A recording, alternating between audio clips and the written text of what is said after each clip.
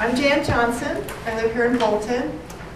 And I have a history of having a little business helping people convert their lawns from conventional to organic some years ago. And then I worked for 6 years in New Hampshire as an organic farmer, helping manage an organic farm. Organic lawns are a topic that just thrill me, actually. I think there's a big hoot out of them because there's so much you can do with your lawn. You can reduce pesticide use. You can help the bees. You can reduce water use. You can save money. You can improve your soil. There's just so much bang for the buck by going to an organic lawn. And so tonight we're going to learn how you can do that. Okay? All right, questions. We're going to go back and we're going to see general knowledge here. Organic farming standards apply to all products sold to customers, food and processing only. Anybody have any ideas? What do you think? Well, organic farming standards. Or if you say something is certified organic, what does that apply to? All products? Or just food? Beef. So, beef? Right, right. So if you see, well, let's go to the next one.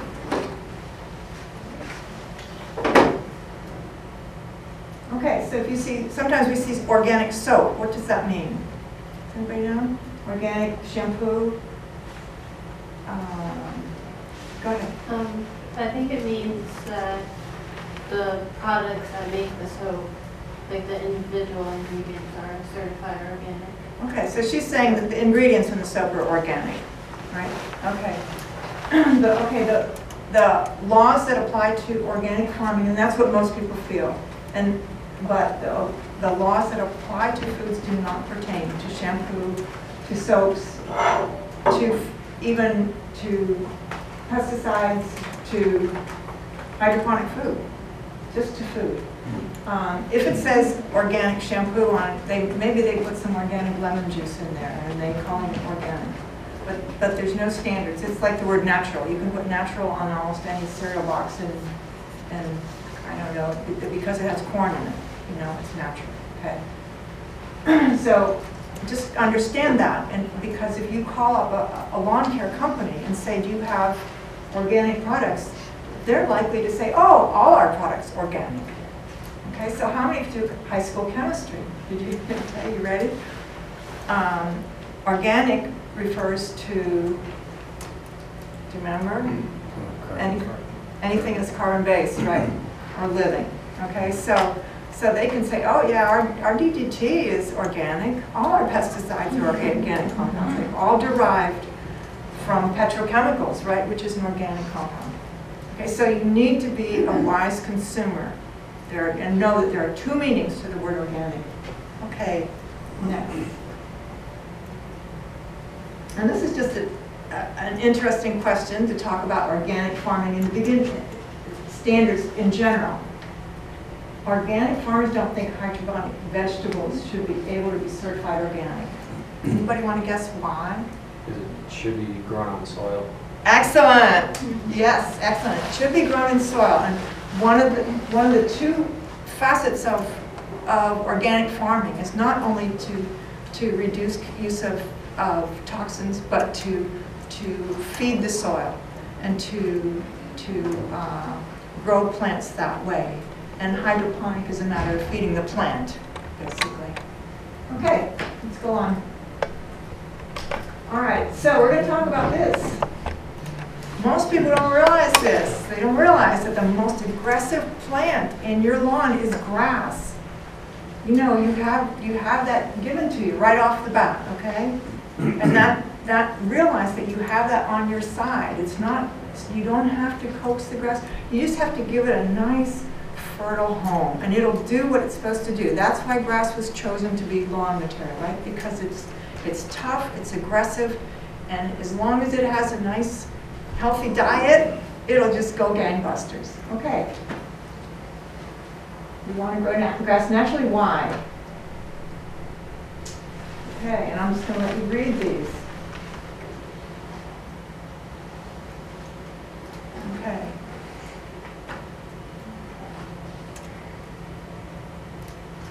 That's our main problem, is we don't want to be using products that kill living tissue, whether it's killing weeds, or whether it's killing bugs, or whether it gets into the food you eat.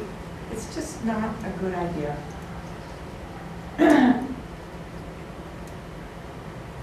Okay, I was going to do a guessing game, but I think it's too late. So we'll see. Okay, these are some of the major problems associated with pesticide use.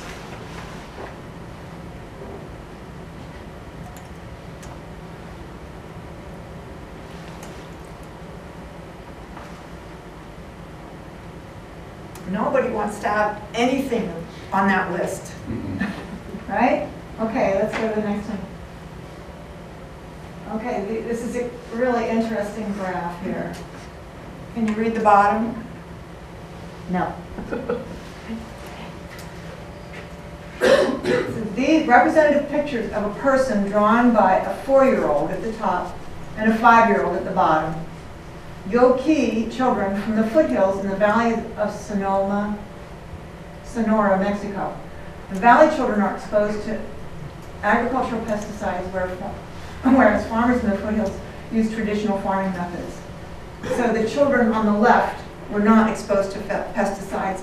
These are children on the right, typical pictures of children the same age. And you can see already their brains are mentally damaged.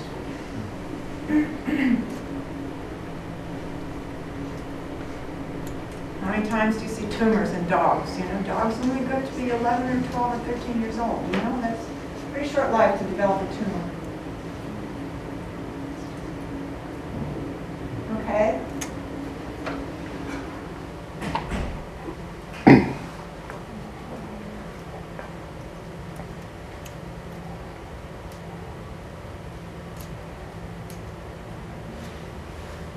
So this one here, the second, this tells you why it's so important to keep your lawn natural, because you can make a huge contribution, right?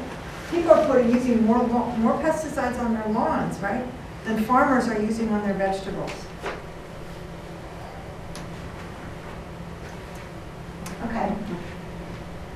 So we'll talk about what happens when you put pesticides on your lawn. And we're going to start from looking at what goes on in the soil and why we need to protect that soil and not put those pesticides on there. In the soil, we have all these living organisms that work together. It's kind of like a factory, you know. We have organisms bringing in input. We have organisms eating and digesting things. We have organisms eating other organisms. We have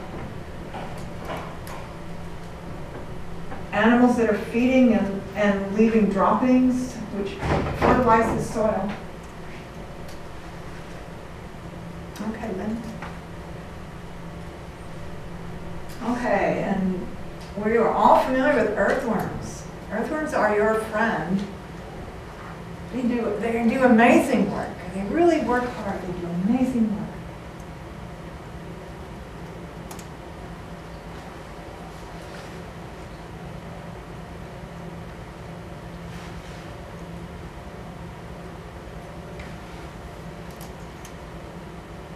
You know, if you have worms, you don't need aerators, right?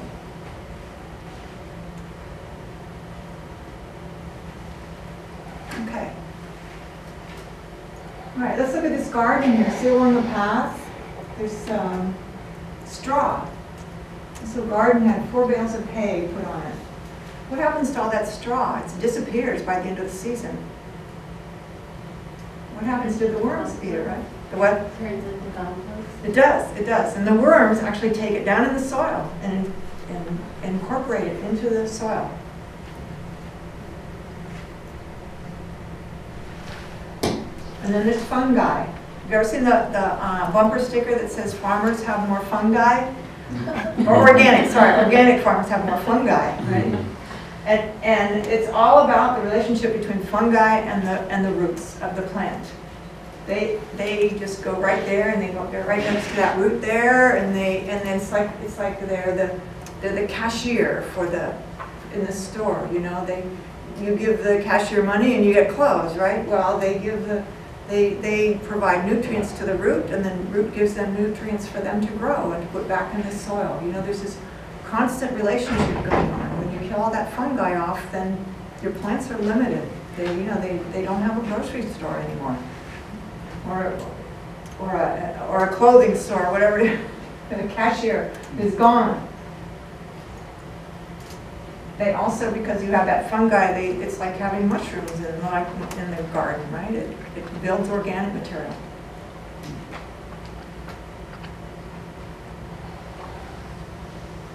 This is bacteria.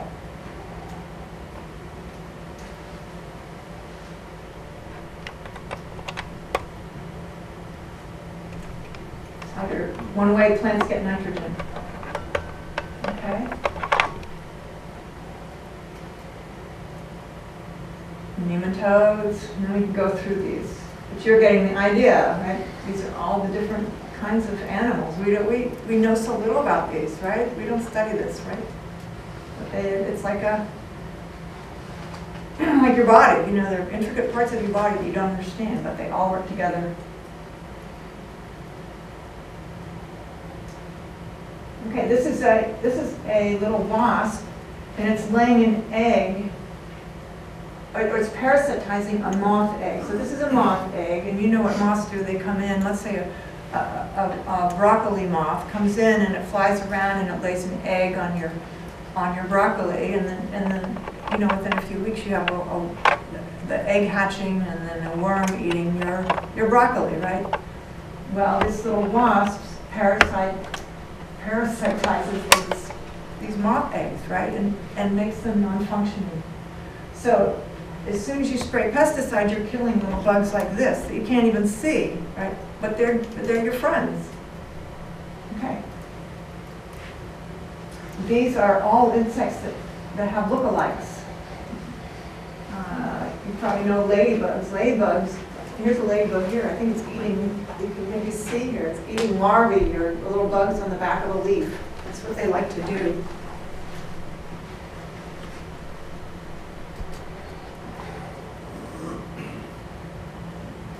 But when you spray for the other bug, then you kill the ladybugs too. So go ahead. All right, this is a picture of up the top there. That's me in the 50s, okay? And this is my neighbor here. This fellow on the left is a man named Ray Rusk, and he had been a farmer all his life, lived out in the country, and when he retired, he bought a house right next door to mine. They were living next door to me, but he kept his farm out in the country, and he rented it, right? So he went out there and he'd bring home a case of chickens, and they'd slaughter them and put them in their freezer or whatever they were, you know, they knew all these farm skills. But about that age, when I was about that age, I remember noticing that Ray Rusk had like the nicest lawn in town. And I thought, you know, what does he do there to make that lawn like that? And I wasn't sure, but one day, Ray showed up with a truckload of manure from his farm, right? And proceeded to throw it all over the yard, right? And I was like, oh, interesting. And I watched that, because my lawn didn't look like that, you know? So I kind of just chalked that away in my head, and I never thought much more about it, except that I just thought that must be what he did to fix his lawn. And as an adult, I became ill. And my doctor said to me, don't use anything on your lawn. Just stay away from lawn care products and let your lawn go to heck. And I thought, well, you know, I'm only putting like one bag of fertilizer in the spring and one in the fall. It's not going to make much difference. So I stopped doing it. But within a couple of years, the lawn did go to heck. It was looking pretty bad. And I started thinking about it, and I thought, gee, manure. I wonder if I could do what my neighbor did. So I went and I bought 5 bags of cow manure, and I dumped them into a wheelbarrow, and I walked around my lawn with a shovel and spread the manure. And then I forgot about it. The next spring came out, and I started mowing the lawn, and I looked at the lawn and I said, what is this? because there were these bright green fans that went like this. And I'm thinking, what is this? Well, of course it was the manure, right? This is where I had flung it with the shovel, trying to spread it out. And here were all these bright green fans with weeds in between, right? Fans of grass with weeds in between. I thought, what do you know? So I went and I bought 5 more bags of manure, dumped them in, and did the same thing. And the next spring, this was the second year, there were still that same kind of shaped area, but there were spots in between that were still not so good, right? Where there was like stuff like creeping Charlie, you know, that little vine that has the purple flower on it. There were areas of that. So the third year, I did the same thing again and just threw it on top of the creeping Charlie and said, let's see what happens. And it filled in, and people started saying, gee, your lawn looks great, what'd you do? So there you are. And that's all I did, was to copy what an old farmer knew. Yeah.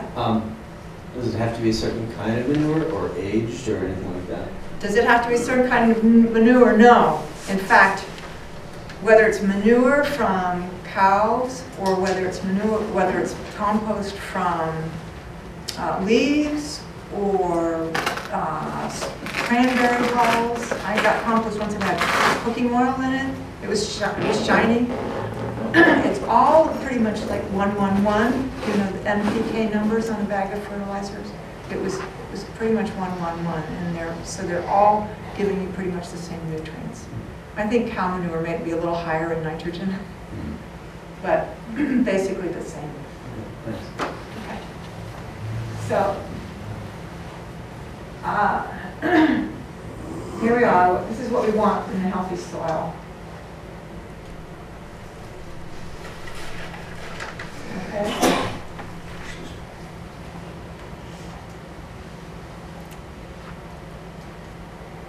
So we'll talk about 1% organic matter in your soil needs, because that's an important figure.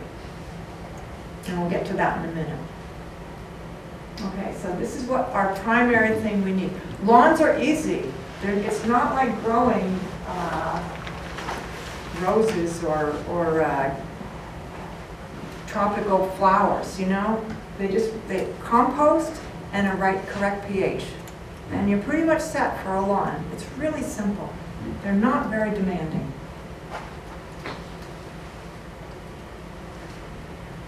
Okay, we know that these high nitrogen fertilizers work well. The grass greens up. Why not just put, 10, 10, 10 on there?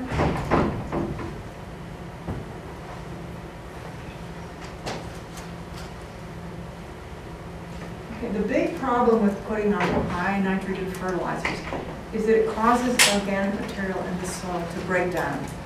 It becomes water soluble, it rains, and it washes out.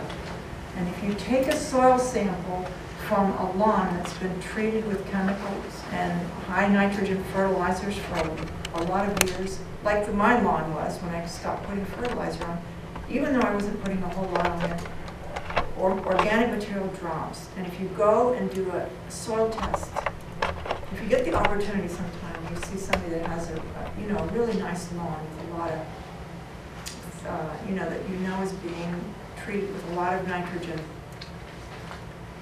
take a shovel to it and go down a couple inches and take the soil home. It's amazing. If you put it in a bucket, it dries out within hours. When I started doing this little business with helping people with their lawns, I would come home sometimes with a bucket with a lawn like that and soil in it, and the instructions are to let it dry out a bit before you send it.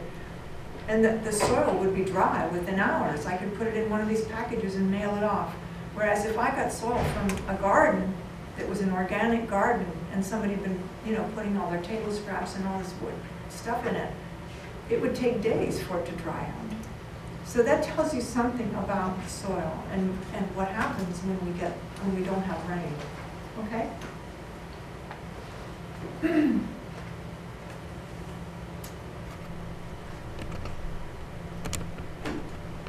One woman that I helped, she only had a little lawn. It was about half the size of this room.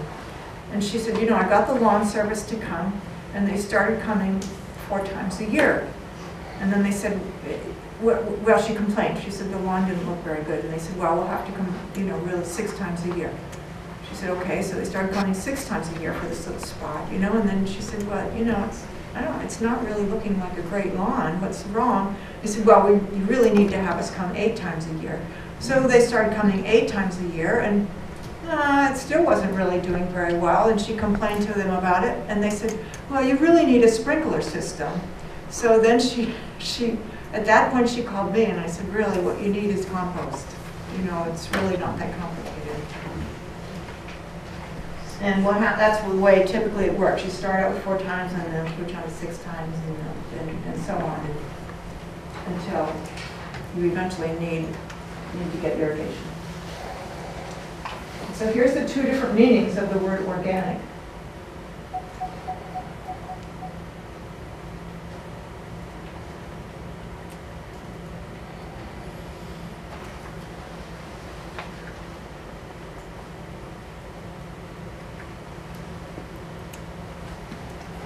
So NOFA, the Northeast Organic Farming Association, which certifies, used to certify farmers. Now there's a different agency that does it, but they're kind of the key agency as far as supporting the organic farmers in our state.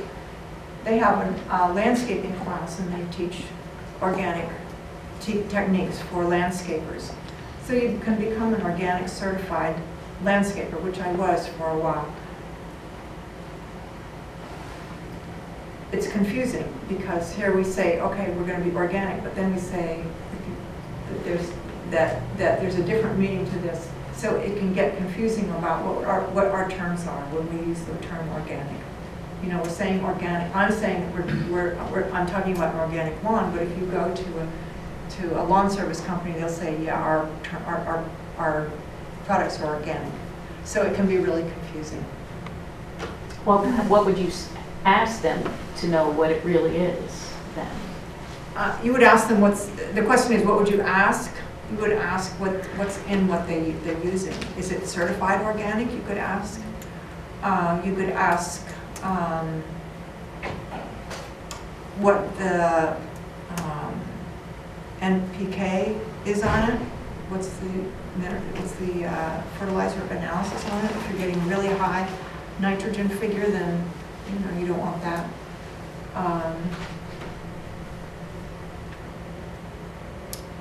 Generally, if you're looking at a fertilizer and it's organic fertilizer, it's made either from crushed rocks or from some other natural source. So it's going to be like feather meal, right? Or bone meal, or crushed rock phosphate, or sulfur. It's not going to be a name that you can't pronounce. I guess that's the best I can say. Just to be, think for yourself. You have to think for yourself, I guess.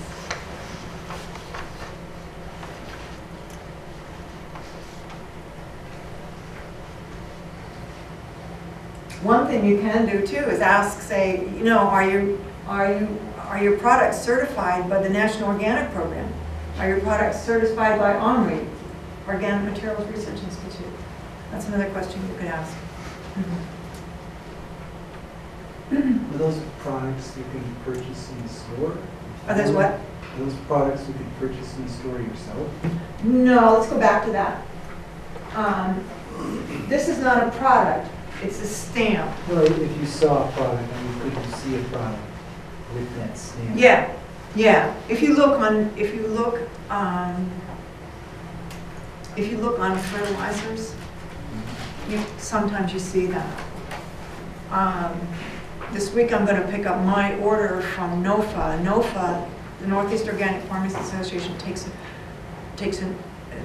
does a bulk order every year.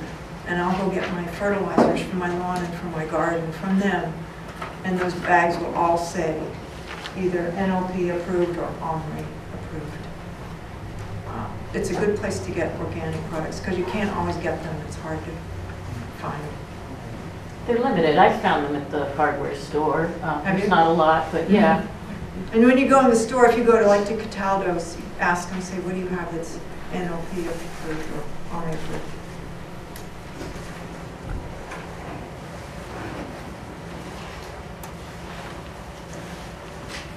Okay, so now we're going to talk a little more specifically about the amount of organic material in the soil. Optimally, you want 5% or better. pH of 6.5 to 7, and you need 5 inches of topsoil. So these three things are key for your lawn, but that's pretty much it. It's not much more, it's not very complicated. And when we talk about 5 inches of topsoil, something you can check when you take your soil test is how far down the soil goes. Somebody asked me to come and look at his lawn once, and he said, my lawn is fine until it gets 10 feet from the street, and then it's just terrible. He said, I can't figure it out. I keep putting fertilizer on it. I don't know what's wrong. So I went to do the soil test, and I used this. It's a soil probe, right? And I stuck it down in there, and the soil probe went down on his lawn. I took out the soil test, and then I went down and did a separate one, on this strip that was not very good. The probe would only go in this far. When I got a shovel and dug down, there was soil down this far, but then it was rock and gravel, okay? So what had happened was when they built the house, they put in some nice topsoil there, and then they probably ran short in that last 10 feet. They just said, oh, put 3 inches and let it go. So there's all kinds of surprises that you find that they'll do if you have your house is built like that. So if you have like an area like that that's unexplainably just not doing what it's supposed to be doing, that could be the problem. So you need to take a soil test. You need a shovel and a bucket, a clean bucket. You don't want a bucket that had lime in it before, because it's going to change your results, okay? And these are, this is handy. You don't need one of these, but it's good to see that this is what you want to get. You know, this is ultimately what you want. You want a core of soil that's between, that goes from like 5 to 7 inches down in the soil.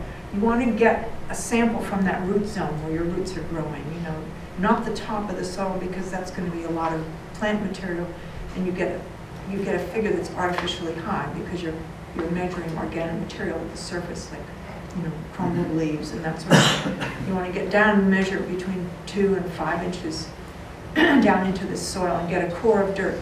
But you can do that with a shovel. You can just dig down and take a wedge and take off the sod that's on top, take that piece of soil and send that in. So go ahead and this is the way you want to take it. This person has done 4 soil tests. 1 in the trees or shrubs, 1 up there in the vegetable garden, 1 down here in the front yard, and 1 in the backyard.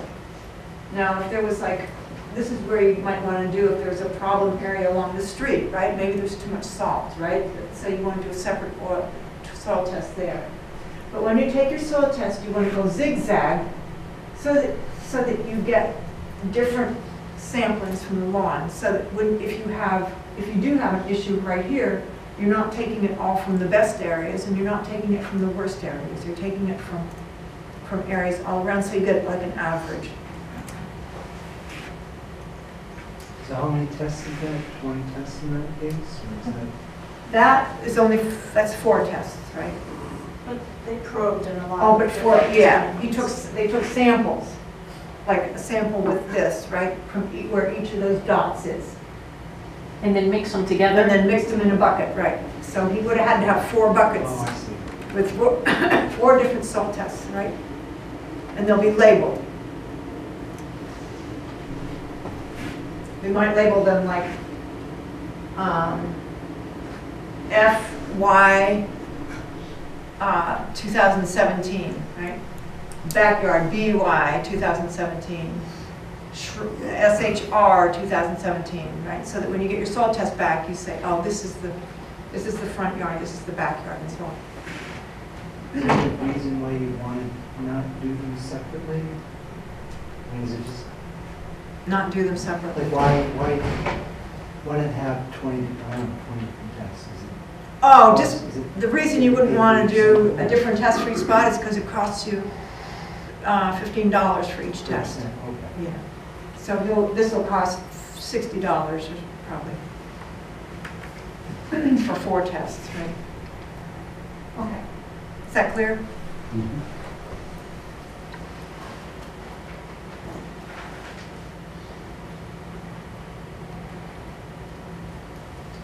Okay.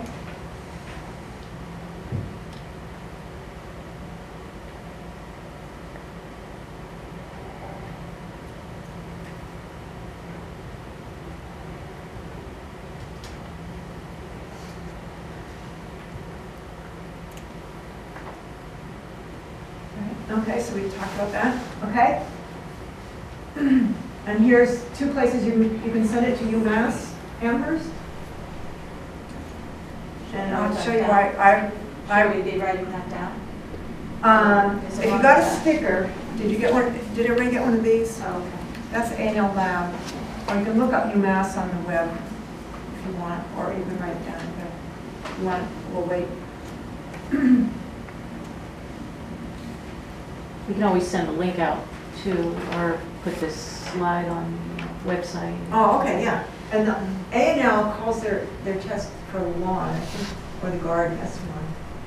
They have a lot of tests because they do a lot of agricultural testing. So S1 is the test. Yeah, I think that's the one you want for the lawn. But if you mark on their lawn, they'll send you the right test. I think with that, both of them, there's really good instructions on the web too. for Yeah, how to do Best all thing this. to do is go on the Yeah. web if you can. Yeah. Okay? How long does it take to do a test in terms of send it in? Is it? Then you get it back within a few days. Oh, really? Mhm. And it depends, UMass, like in May, they can have a backlog. They can all have a backlog at that time of year. A good time to take a soil test is in the fall. Conditions are more consistent, and then you can, I can order, or I would suggest you order if you're going to want organic fertilizers for your lawn. I join NOFA and I go through their bulk order because it's a lot cheaper. And I can order it in January, I pick it up next week, and then I have it ready. So I suggest taking it in the fall. And they also suggest that because the soil conditions are more stable then and you get a more consistent test each year. But we should do one now too. I mean, But do it now, right, do one now and then. right. If you're going to want to work on your lawn, I mean, everybody's excited now, they want to work on the lawn, so do it now. Don't wait till September and say, I'll do it next year, because it'll never happen. Well, how often should you do it? Should you do it every year for a while until you?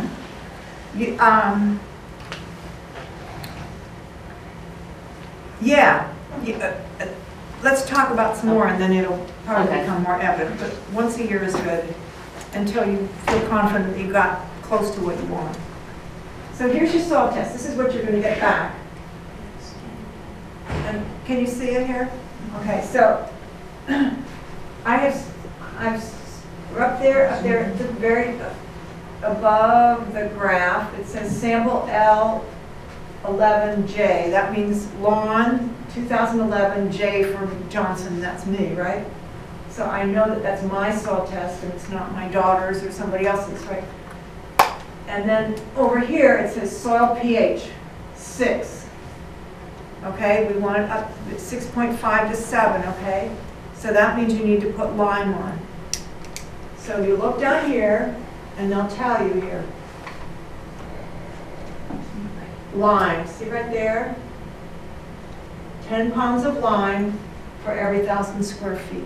Oh, there you go. Okay, so you get a 50-pound bag of lime, and you can do 5,000 square feet. So it doesn't need a whole lot of lime, but that will help it.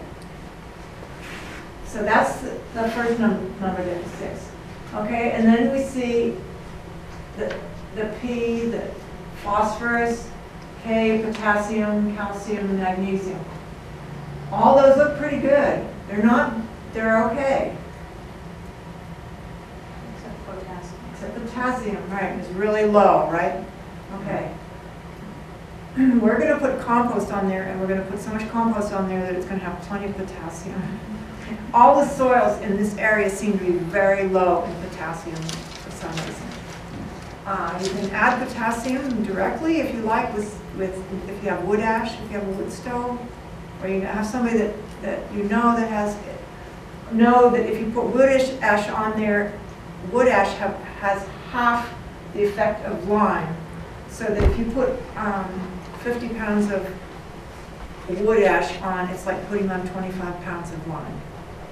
So know that you don't want to use too awful much if your pH is pretty close to correct. Okay, and then remember I told you that I don't know if you know the numbers NPK. You know, on a bag of fertilizer it says NPK. It stands for nitrogen, phosphorus, potassium. And if you buy compost of just about any kind, like I was saying before, the manure is a little bit higher on the nitrogen, but it's going to be pretty much 1-1-1. And if it's 1-1-1, that means for a 100-pound bag of fertilizer or whatever it is, compost or whatever it is, for every 100 pounds, 1 pound of that is nitrogen. 1 pound of it is potassium and 1 pound of it is phosphorus. Okay, so that's how you read those numbers. Does anybody want more clarification on that? Are those just pure ratios, or like sometimes if you see like fertilizer you can buy at the store, it's like 10-5-3 or something like Yeah. that. There's also just ratios. It's the same thing. It means for 100 pounds of that fertilizer, 5 pounds, 10-5-3, 10 pounds would be nitrogen, 5 pounds is phosphorus, 3 pounds is potassium. Okay? So if you're putting on a truckload of compost, you're putting on lots of potassium. Like, how many pounds does that weigh? How many? I don't know. 1,000 pounds. You're putting on 10 pounds of potassium, right? So you're fixing that. What do they say here? Potassium, 3.5 pounds per 100 per 1,000 square feet. We can figure that more finely, but basically, no, you're pretty much covering your bases when you put compost on. So let's go to the next one.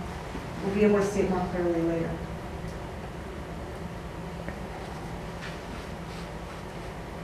Oh yeah, and one back, sorry, Lynn. Yeah? Back up, right there. The last thing I wanted to point out was where it says organic material 4%, okay? And I'm going to show you this is 4%, I'm going to show you my lawn. And the next picture, if it's going to come up, is it stuck? There it is, okay, there we are on the tractor, okay? This lawn was tested at 4%, and this is what it looked like, okay? 4% organic material. You can see that it's clover here or something, I don't know what. You can also see that it's very green because there's been a lot of rain. You know, it's been growing so fast, I haven't been able to keep up with it, right? So it really is looking better than it ordinarily does, okay? This is a driveway here. You can see there's lots of weeds here. Over there, you can see it's kind of brown. You know, that's what you get in 4% organic material, is basically the reason I put that up there, so that you could get an idea. You know, if you can get your organic material up to 6 or 7%, you're going to have a really nice lawn, right? If it's down around 2%, it's going to be pretty crummy. 5% is considered pretty minimal, right? Everybody's saying that's mine. So you're saying, Ours is really close to that. Okay, so we're going to put compost on. Put in late spring or early fall. And you're going to put 1/4 inch or 1 cubic yard per 1,300 square feet of lawn. That's written on your little cheat sheet that I gave you. The little graph sheet up in the corner.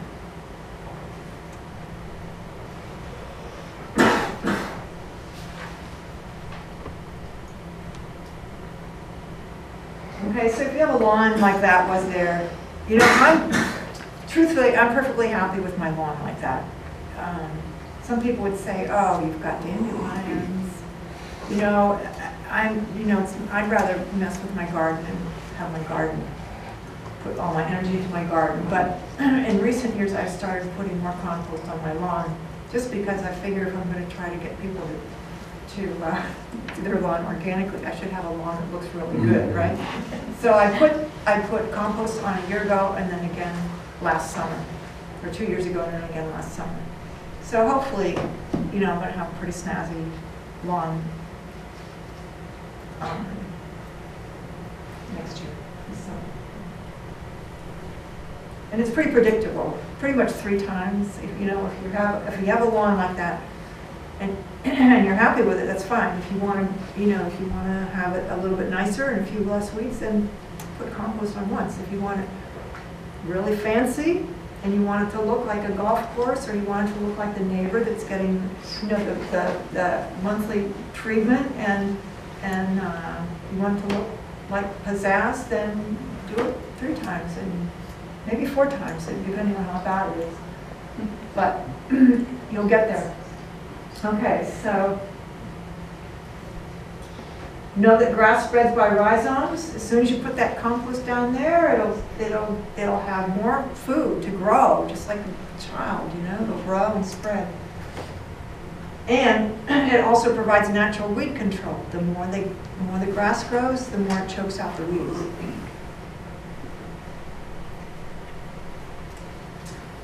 Okay, if you have a lawn that you've had on lawn service for 10 years or whatever, now is not the time to really start converting, because your lawn can crash if you stop doing the lawn care and you put on compost. The reason being that as I was saying, that the bugs are dead, the worms are gone, the organic system is kind of dried up. There's no organic material, and it's going to take time for that compost to get down into the soil where it can help get to the roots.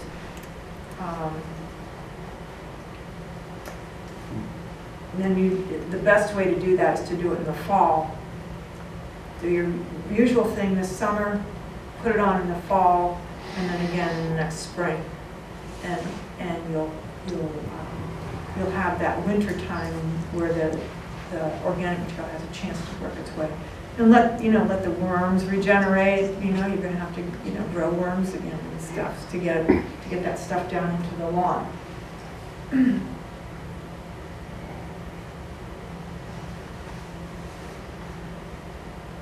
Okay, you don't want to. October is about mid-October, I think, is the date, and maybe 1st of April maybe are the cutoff dates. You really don't want to put anything like that on in the wintertime because the ground is frozen. Chances are it's going to run off.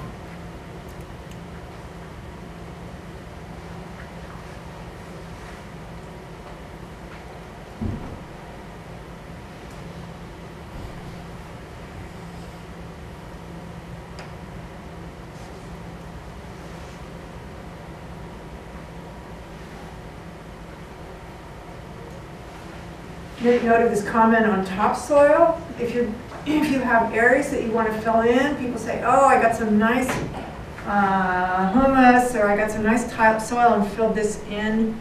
Well, the only definition that's required for topsoil is that it be sifted, except the rocks. So chances are, if you're buying a truckload of topsoil, that it's been taken from a construction site, the rocks have been sifted out, and it's been delivered to you. So there's going to be very little organic material in there. So if you need to fill in an area, yeah, you can bring in topsoil and fill it in, but you need compost in there too. You need 5% compost. Or you want to have 5% organic material in there too.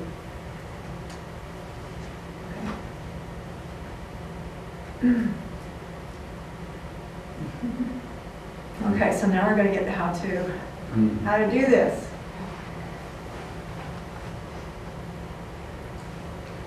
So the top one, are you referring to like a compost tea, or actually Oh, blowing well, there's on companies that will come, compost. and yeah, they come and they have expensive equipment and they blow the compost out over your lawn. It's expensive. Yeah. Oh, you're talking about for your apartment, yeah. Well, but compost tea, is that, Yeah, compost tea is, you really need something more substantial than just a tea okay. if you need to fertilize. You know, that'll help in the end, but,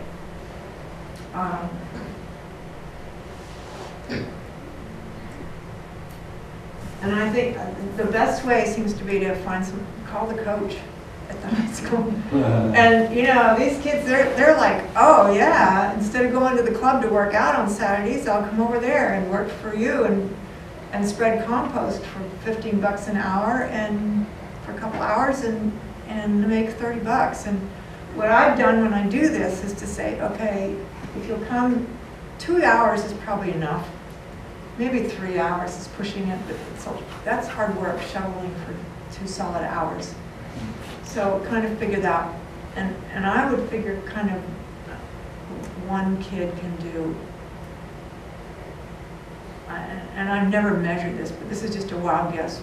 I'm guessing a high school athlete could shovel a cubic yard, you know what a cubic yard is, right, of compost. That's the way it's sold, in an hour and distributed onto the lawn, right?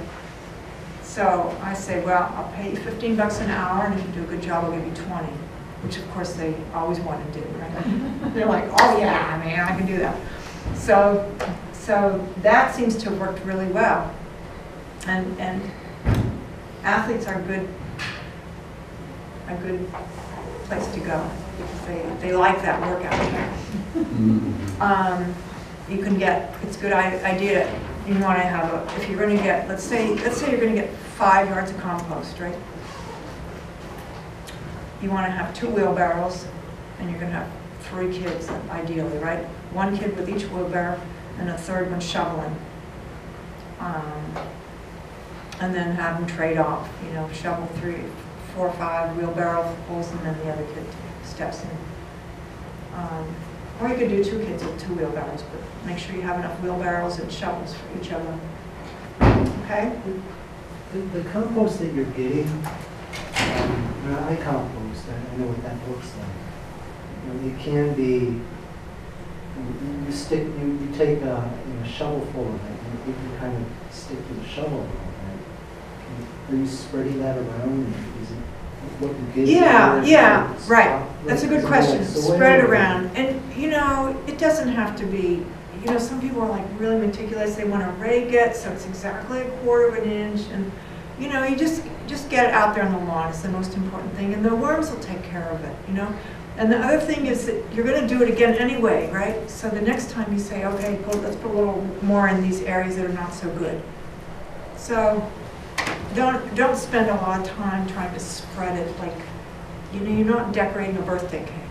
You know, just get it out there, and the worms will do their thing. Can you get sifted though? Sifted compost or? Yeah, but if you fling it, you know, it breaks apart. If there's big clumps, you might want to go over it, touch it up with a rake, but otherwise you're okay.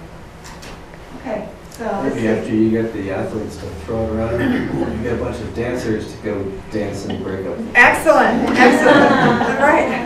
And they'll be Soccer ready to come, players. right? Okay, so we talked about this little chart, and how you can use it. This is a sample of how you can do it, and then you just count up your blocks and say, okay, gosh, I have 5,000 square feet. I need, you know, approximately 1,300, 1 cubic yard will cover about 1,300 square feet. I might need 4 or 5 cubic yards, which is like a truckload. And if we go to the next thing, Is that help? oh, good, yeah. Does everybody follow that there? There's a sheet over there. Okay, let's go to the next one. We're going to try and go ahead.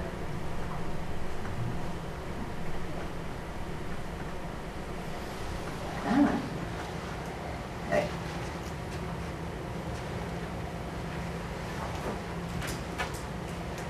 Okay, so if you put it on this season, if you put it on now, you won't see the results till next spring, okay? So it's time, it takes time. But, you know, it has to get down in the soil and do its thing. You're not putting something on the lawn that's gonna wash out in 6 weeks. This is a quick note on grubs and nematodes. Basically, you can, if you have a problem with nematodes and grubs, you can use either milky spore or nematodes on the grubs, and they both work really well. The healthier your soil is, the less problem you have with grubs. Can you go back that previous slide? What does it say? Milky spore. If you have grubs, treat with either milky spore or nematodes. I think milky spore, do you put it on in the spring? Well, it'll tell you on the box. Or get it online and order it, and then you know you have it. Well, no, milky spore goes in the fall, sorry. At least that's when I did it. Nematodes, when it's raining, because they're live, it's actually a live worm in there. So maybe I missed something. You're buying worms to spread throughout your lawn? Is that what? No, you're buying nematodes to kill the grubs. Sorry about this. Okay, so we're just talking about grubs when you have problems with grubs in your lawn. People complain about that fairly often. And if you get nematodes and spread them around, the nematodes go out and they find a grub, right? They burrow into the grub, they lay eggs, and the grub basically explodes with thousands of little nematodes, which you won't even notice because they're so small, right? And then they go looking for another grub, and they'll just wipe out the grub population. You buy those at the hardware store? Yeah, Really? yeah. Or online. Online is a good place to do it because then you know you get them and they're fresh. They've been sitting on a shelf for months.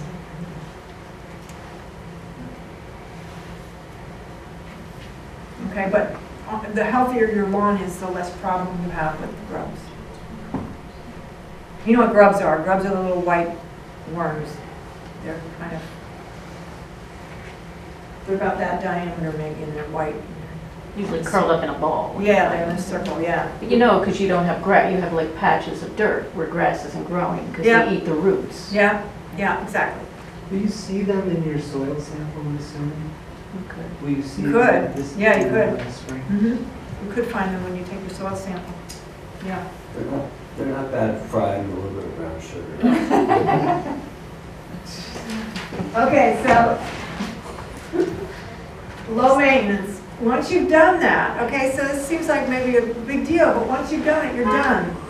You know, you can say, okay, I'll put compost on once, and you say, nah, I'd like it a little bit nicer. You can do it a second time, right? Or you can say, really, I really want to have a nice lawn. The in-laws are coming. I really got to have this looking great, you know, for in the next couple of years. You're going to have to plan on a couple of years. But I really want a nice lawn. My kids are growing up. I want them to be able to play soccer out here and not have dandelions or whatever. So it's going to take a couple of years to get there.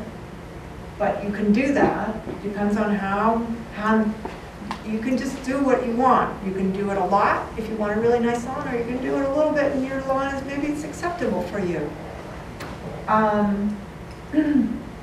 The best thing is that once you get that organic material in there, you don't need to water.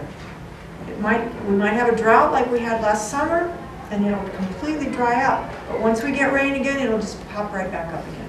The grass won't die. So. And here's a comparison of cost, okay? So this is 5,000 square feet, which is pretty typical lawn, right? You need about 4 yards of compost, 4 or 5 yards. That's like a truckload will take up to, well, usually they'll say 7 yards. They'll take in a truckload. This is ag weight prices, $43 a yard plus $25 delivery. I figured 4 hours at $17 an hour to have somebody come spread it for you. So that's $270 it would cost you this spring for that, okay? The alternate is lawn service. They would do 6 treatments for $402. That was the quote I got last night, which is great. And if in a couple of years they say, gee, you know, your lawn you really need to irrigate, this is what it's going to cost you. That's where that really is expensive. And advantage of doing it naturally is that, let's say you do it 3 times over 3 years, you get your lawn fixed, but then you're done. You know, the guy next door who's using lawn service is still paying $402 for the rest of his life. So, and then the next, and as a comparison, on an acre of lawn.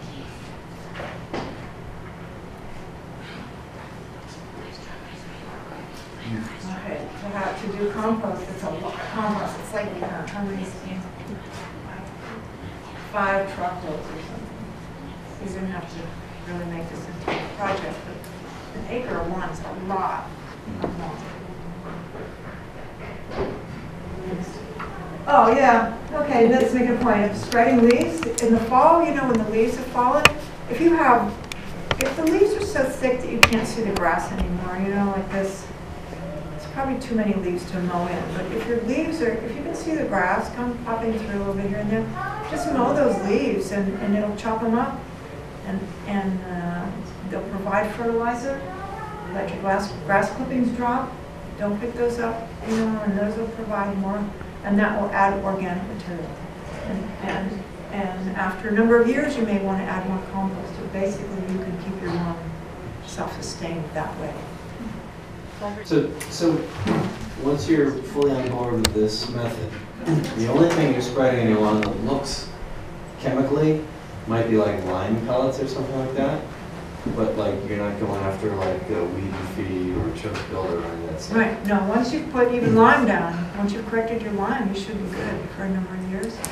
And then just keep putting on compost until it's up to the standard you want, and then you're done. You know, maybe 10 years from now you might say, it needs a little rejuvenation. I'll put more compost on it, but you're not into every year. What about weeds? You know, during this kind of build-up phase, you said it takes about a year for the compost to really start to take effect. You're going to be subject to weed growth if you have spotty patches.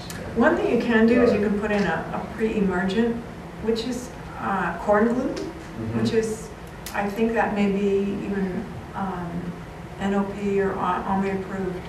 Look for that in the spring. You have to do it in the spring because it's a pre-emergent. But apparently corn has the ability, when it comes up, to tell weeds not to grow nearby. And they use corn gluten and it sends out a message not to grow there. But then the grass will come in later. So What's that called? corn gluten.